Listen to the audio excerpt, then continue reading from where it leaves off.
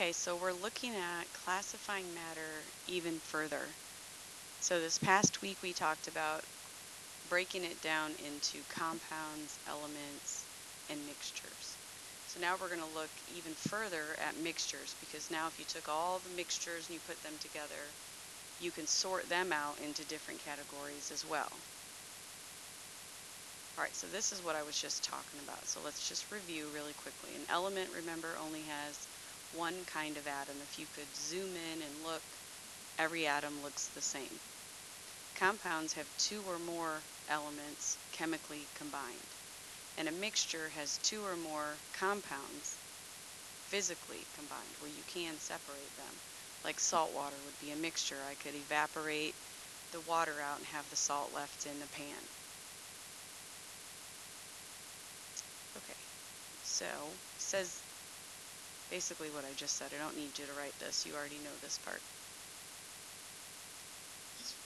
Let me stop this video. Sorry.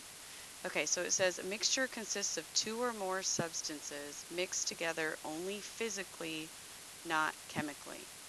It uses salt water as the example. Salad would be an example. Raisin bran would be an example. Air is a mixture. All right, so the properties of mixtures. How can you tell something is a mixture? So it says that they keep their separate identities and their own chemical properties. So when I put salt water together, salt is still salt. It still tastes salty. I can tell it's in there. If I were to put sugar in there, I could taste the sugar. It didn't change in any way. There wasn't a chemical reaction.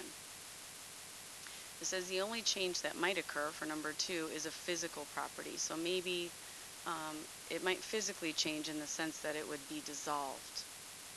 Okay, it can be any amount. I don't have to measure it perfectly. And it can be separated easily or by simple means. All right, so how could I separate coffee with sugar in it? I could boil the coffee out. Iron and sulfur, think about that for a second. How could you separate it if you wanted to just get the iron out? If you guessed magnet, then you're right. That's what you would use. Raisin bran, you would literally just pick the raisins out and you could separate it. Okay, so mixtures are classified by how well mixed they are. If you look at the rock on the left, you can see it's not really well mixed at all. But if you were to make Kool-Aid, even though the Kool-Aid and the water and the sugar are all mixed together, it seems as if it's only one thing. So it's mixed really well. Okay, we'll do this practice in class. This is just, again, making sure you know the difference between an element, a compound, and a mixture. Sorry. Okay, so the first two big main types are either heterogeneous or homogeneous. Heterogeneous means that you can see the different things. It is the least mixed. The particles are large enough for you to tell that they've been mixed together. So the picture on the left would be an example. The other type is homogeneous. It appears to be the same throughout.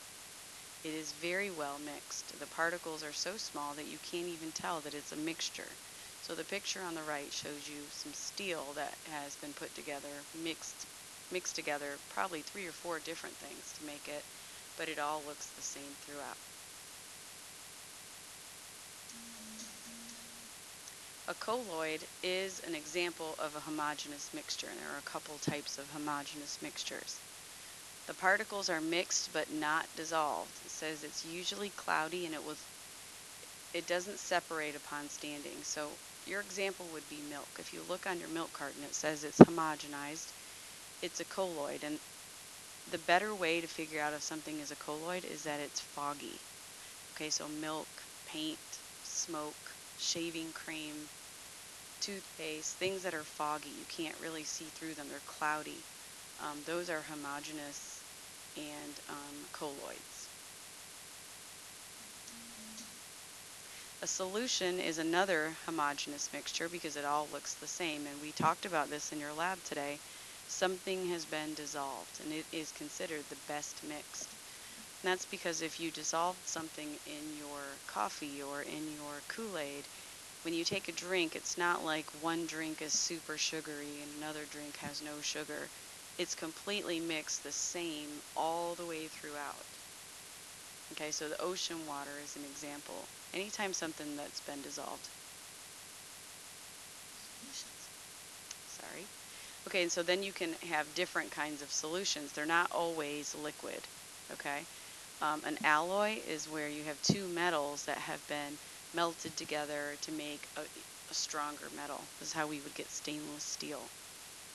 Brass is an example. It's copper and lead melted and blended together as a better, stronger metal. Okay, so an alloy is a solution, and a solution is a homogeneous mixture.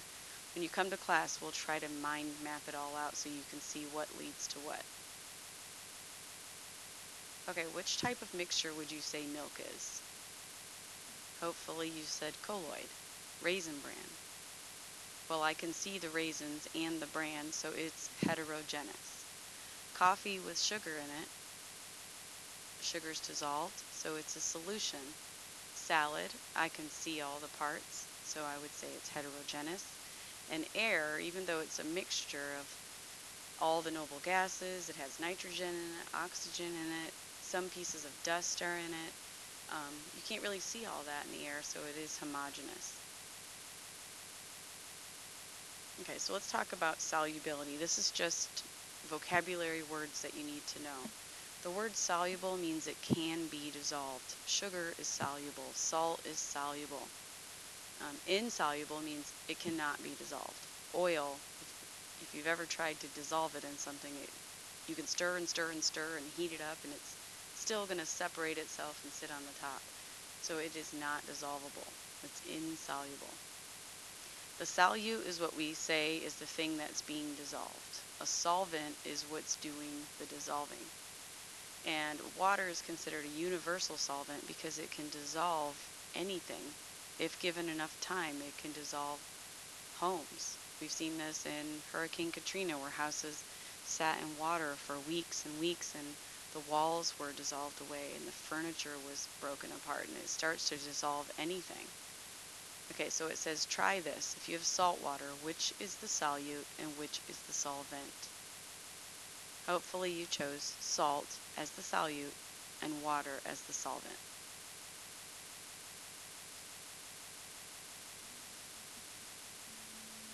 Okay, just watch this video. It only takes a few minutes.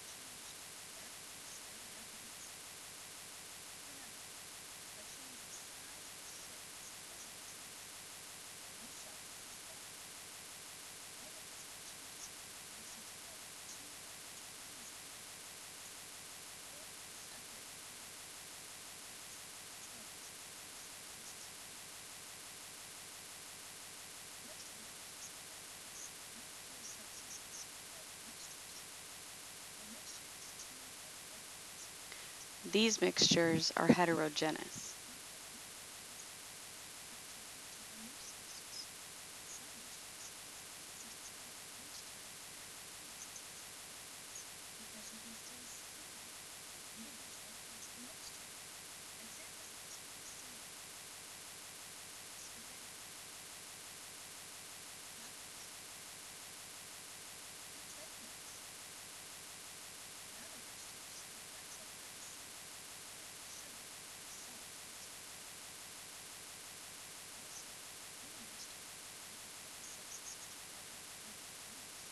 Okay, so this type is solutions.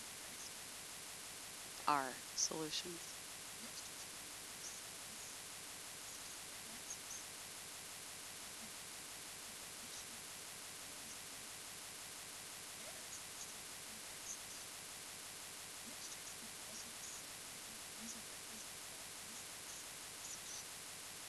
She's doing the sulfur and the iron. You saw how it all stuck to the magnet. Okay, well, so that's everything on mixtures, and I will see you guys on Monday.